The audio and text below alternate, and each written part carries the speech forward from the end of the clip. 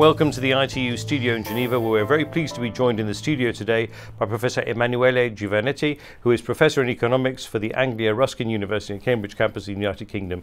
Professor Giovannetti, thank you very much indeed for being with us in the studio today. Thank you, I'm delighted to be here. This year I wanted to point out that we're celebrating the 25th anniversary of the ITU development sector. The ICT landscape has changed obviously dramatically in that time.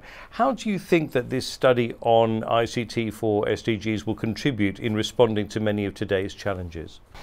I think that this study will be really essential in pull together different branches of knowledge, focusing on how can we really use and harness ICTs to attain the Sustainable Development Goals. And I think that ICT provides both a wonderful opportunity to attain those goals and at the same time poses great risks. So it is very important to have a very balanced and multi-sided approach to understand these effects.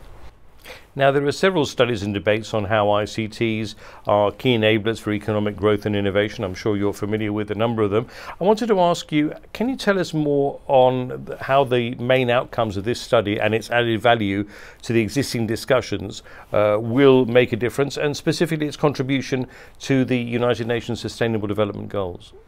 Yes, I think we try to look forward instead of backward. We're not trying to see where are we now, but where can we go?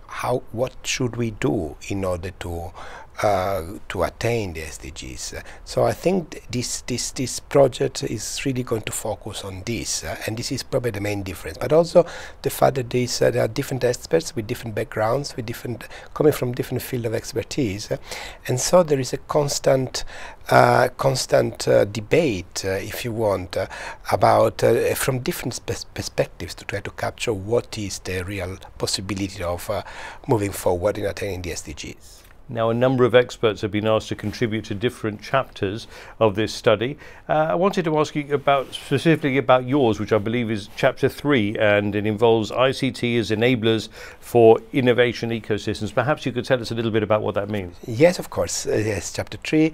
And there is a large literature on innovation ecosystems, and this literature is focusing often on developed countries only.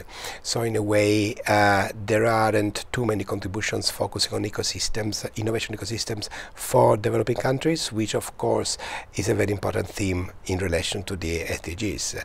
But even in the literature of focusing on ecosystems, innovation ecosystems for developing countries, again, there isn't a strong focus on how ICT can be used in enabling the achievements of this innovation, in focusing these innovations towards sustainability and sustainable development goals.